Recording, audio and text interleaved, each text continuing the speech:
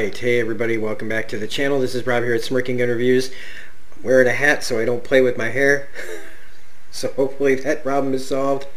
Also just want to bring up, if you're liking the content on the channel, please become a subscriber. We are 41 away from becoming, hitting that 1,000 milestone that we've been trying to get to for about 2 years. So yeah, it takes as long as it takes, right? So please join the fun. We've got comics, we've got movies, we've got TV, we got games, we got everything here at Smirking Gun Reviews just about. If it's comic booky or superhero-y or dramatic, cover a lot of bases here. So also, I want to make sure that you guys check out other people's comic channels and follow them and subscribe. Like if this video basically is owed to Wes from Thinking Critical and Comics by Perch. If it wasn't for these two guys talking about this book, I'd have never known about it. So check out their stuff. Also check out Ash on Comics, The Real Comic Book Stacks, Gateway into Comics. These are all solid people to be checking out if you're into comics. If you don't like my stuff, go on over there. They are fantastic. They're always putting out great content pretty much every day. And so let's just jump into, though, Undiscovered Country, a fantastic new indie book from, well, I mean, is Image really indie? I mean, I guess it is, but Spawn, Savage Dragon, you know, all the Walking Dead, you know, I don't know. I mean, yeah, they're still indie, I guess, but with books like this, I don't know how they are. I mean, they get to do a little bit, they get to have more freedom, for sure. And this is by Snyder and Soule. Snyder, who's a really great writer. I'm not a huge fan of the newest Justice League that's for just recently. I think that might have to do more with the Year of the Villain stuff that's going on. But Soule just came off of Daredevil, which has almost always been a good book. But Soule's run on that was also very excellent. And these two guys know each other. And there's a lot in here in the back about how this book got made. A lot of detail in this book. Not to mention a really great story. It's been brought up by other people that it kind of makes them think of Lost. To me, this is more like Mad Max meets some of the ideas in, like, the way that the country looks is more like, it reminds me of Man in the High Castle, of what the country looks like if it was completely, I shouldn't say taken over, but I mean, like, the way, like, a place can kind of fall apart and branch off and become, like, different sections. Almost like Secret Wars, how each place had like a region. It makes me think of that a little bit. But this is what happens if America went dark, closed its borders, and just shut itself off from the rest of the world. And it's really good. It's really, really good. I honestly, I mean, I listened to the reviews and stuff, but I was like, I gotta read this one for myself. You know, you always do, but I mean, in this case, when it comes to indie comics, which I'm trying to get more into, you know, comics cost a lot. You know, it costs a good amount of money when you spend a certain amount every week, and you know, $4 is $4. You know, it's not gonna break the bank or anything, but you know, you want to make sure you're getting something for your money. And so, before I even get into like the main story, the crux of this is like they give you a timeline. And the timeline is like what started this, and it's like on July 2029, the day the borders closed, and then in retaliation for the endless series of escalating tariffs and trade wars that crossed multiple administrations, China called in its outstanding U.S. currency debt, causing an immediate devaluation of the dollar, inflation, and a brutal global recession whose effects were disproportionately felt inside the United States. So that's pretty scary, because this is a real thing that could, you know, occur. And then we have the test of the air wall that happens in the book that we know is in there. You know, we'll be talking about the power grid, you know, experiencing failure, blackouts, just everything starts to fall apart. And what happens to America when things like this happen. And so it's written by Snyder and Soule. It's got art by Giuseppe Camuncoli and Daniele Orlandini. Man, those are some names, man. I mean, I'm just Rob. Boring cracker name. you know, we can't all have names like Orlandini. I wish I had a name like Orlandini. So it's kind of like going into Jurassic Park, right? Like we got this helicopter is going in. It's all mysterious. You know, I can almost hear the dun dun dun dun, but like, you know, because they're coming through the mist, and you know, everybody's worried. Everybody's really worried because nobody's had any contact, and they're worried that, you know, you get close to this thing, and they talk about this shield that they have. You know, we're going 300 miles an hour. We hit that thing, it's going to be like Chris Hemsworth in Cabin in the Woods. You know what I'm saying? Except without the. It'd just be more like boom, and it's all over. And little by little, you know, they start giving little details just with dialogue, which is another great thing. Is the dialogue in this book is fantastic. And they're there, or at least Dr. Graves, this woman, she's there to get help for this disease, this virus, this thing called the Sky virus, that's killing a lot of people. So while America has shut itself off, the world has going through a lot of stuff. Different governments have started up, probably because America's shutting itself off. A lot of people not having America to rely on for things. Now, I'm not saying that, you know, America should be considered the end-all, be-all, that it probably, you know, thinks it is, but we're part of a group, and when one of the major parts of the group decides to step away from the table, the rest of the group has to figure out what to do to fill that hole, is what I'm saying. So, but they get through. I love this first page. I mean, everybody's probably seen this. It's like previewed it or whatever now. I love this because that's what I feel like. It's like they're coming into the island, you know, like. And I guess that's where you get the Lost references, is that nobody knows where the island of Lost is, you know, so it's kind of like just coming into this mystery place. Except in this case, nobody, you know, you have to crash land on the place practically, or, you know, get shipwrecked and washed on shore in that show. And I guess some of the story, the way the story beats play out with like flashbacks and like flash forwards, things like, well, that flash forwards were like telling the backstory and then jumping back and forth, is a little like that. But they get a missile fired at them, and we jump backwards to kind of introduce some of our characters, and that's probably where we'll probably get more of that, where we start in Athens, where Dr. Graves is trying to cure these, you know, help these people that are dying from the Sky virus, and how they have these people that get the twists and the dusters, and I don't know any of this. I don't understand it. You know, we're gonna, as the book goes on and as the story gets peeled back and revealed, people are dying left and right from this, and basically the whole world has only about a certain amount of time before it kind of completely collapses in on itself. Jesus Christ, there's a lot of noise upstairs. It's like somebody's like wrestling. And we get this guy who comes to find her, and his name is Colonel Pavel Bukowski. He's a special unit of the Alliance Combined Air Operations Center, and he's there to bring her in. We see that people are desperate, you know, just to cover themselves. You know, they try to take his umbrella away, and since the person that she's taking care of dies, I guess that's reason enough to go with her. I mean, or go with him to, like, at least hear him out. Sorry. Let's get this so that we can make sure that this doesn't keep happening. And we flash back to the crash, where they're just trying to get themselves together. How they, you know, they need gas. They can probably fix the plane, but they got to get to where they need to go because they don't want to be out in the open for too long. And we get, you know, there's people there hurt. There's like a reporter there who's got a drone that, you know, she's doing a story. There's a kind of a mixed group here of kind of people that have, they're all supposed to be there for the same thing.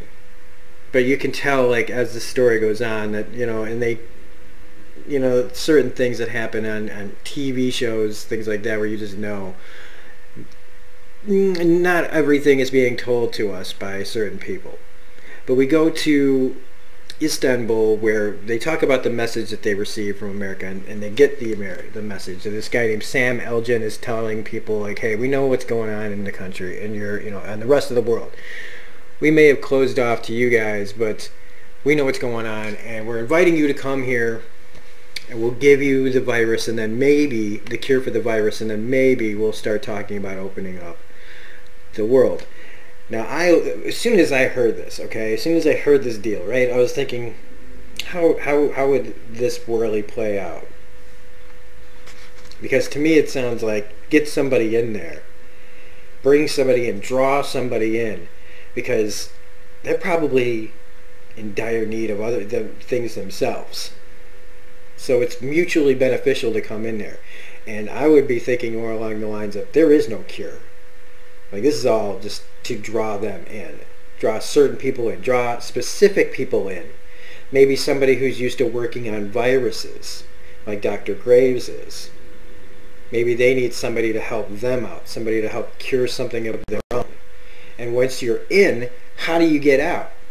So you bring somebody scientific, somebody who's good at this kind of work, and you take that from the rest of the world, you know, what are they going to do about it?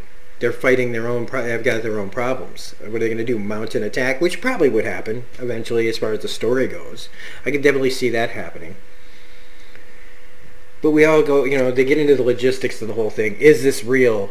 If we go, is this the plan? Because the plan should be saving the world from this virus.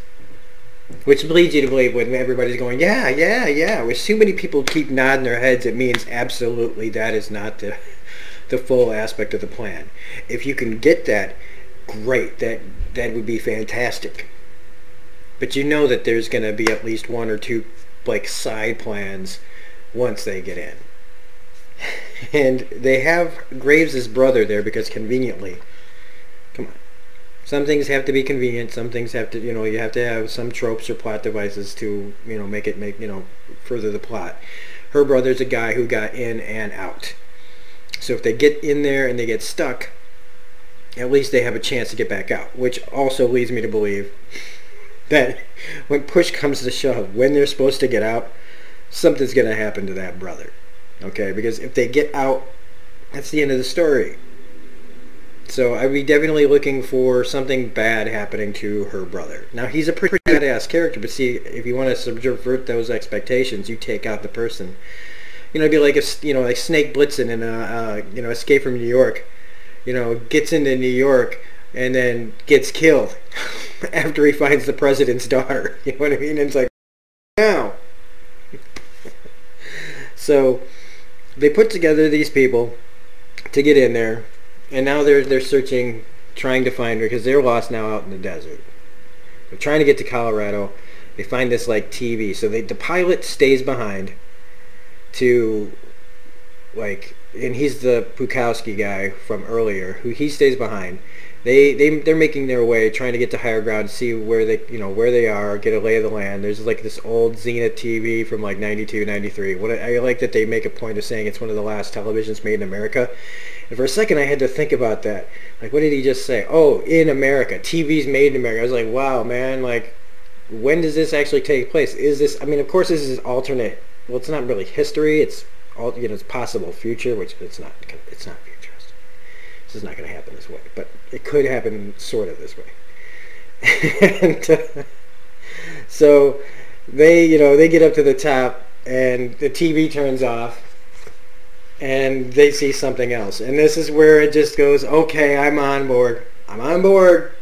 I am on board just from one big page. Where all of a sudden what I see is this is exactly what I want. Okay? I needed something besides just standard political intrigue in the desert, kind of walking around trying to figure out, like, and get a, you know what I'm saying? No, man, it's like Mad Max here, all right? And not just that, but it reminds me of like Saga almost, like what people riding sharks and stuff. Like, yeah, or is that a land shark? Like, does it talk like Chevy Chase? I don't know. All I know is that the bison like chews up Bukowski's leg for having foreign boots.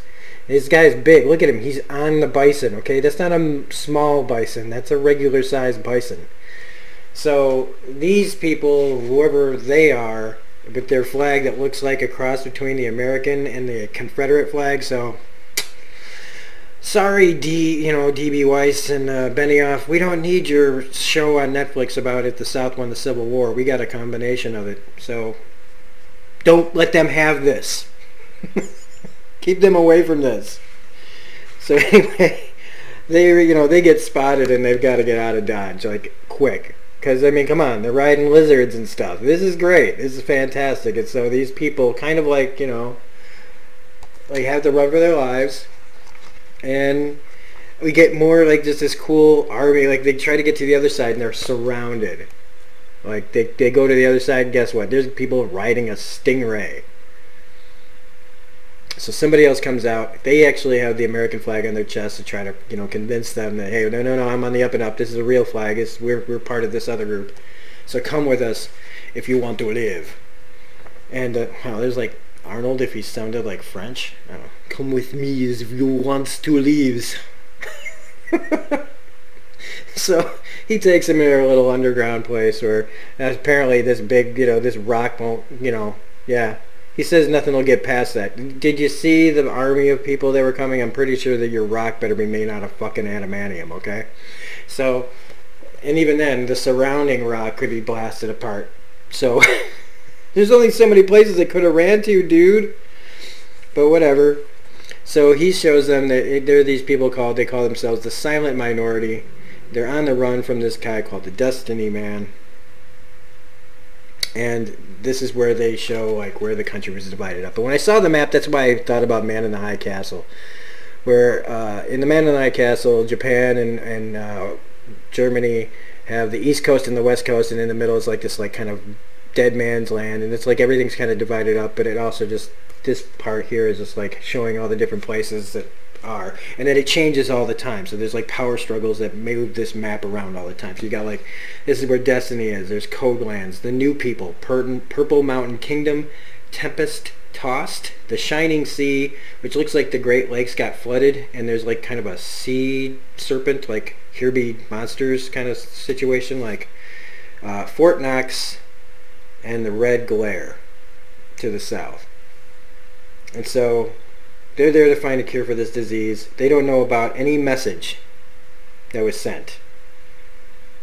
But they know who Dr. Graves is, and it turns out is Sam Elgin. He does not look like the guy in the message. He looks like a tore up from the floor up version of Uncle Sam, and he wants you. God, sometimes I don't know what I'm going to say before I say it. Yeah, and he says, I want you to save America. And they get a couple of quotes from people talking about from the New World, An Oral History of the Ceiling by Valentina Sandoval. So that's the first issue. It is kind of a big issue, and like I said, they go into a lot of detail about how they made this book and how they met at a con in Chicago. Hey, great. It's nice that Chicago, where I, kind of near where I live, had a part to play. If they hadn't met here, maybe we wouldn't have this book. So go Illinois. Really? Sorry. But they also talk about how they visited the CIA and heard a lot of weird stories coming out of there. Probably shouldn't be broadcasting that. But anyway, it's a real excellent beginning to a book that I might have never checked out otherwise. So I'm so glad I did. I am on board. This is immediately in my pull list. I can't wait to talk about this every month. I do think that this is a long-term story. I don't know how long it would go for. Hopefully it goes on for just as long as it needs, and not any further than that.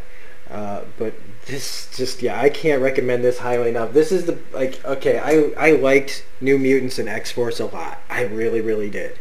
But as far as non-X books, oh, and, as far as independent books, this is the best one I'm reading right now, and other than Immortal Hulk, that's not the other X book, and maybe Daredevil, right now, those are the best. That's the best book I'm reading right now.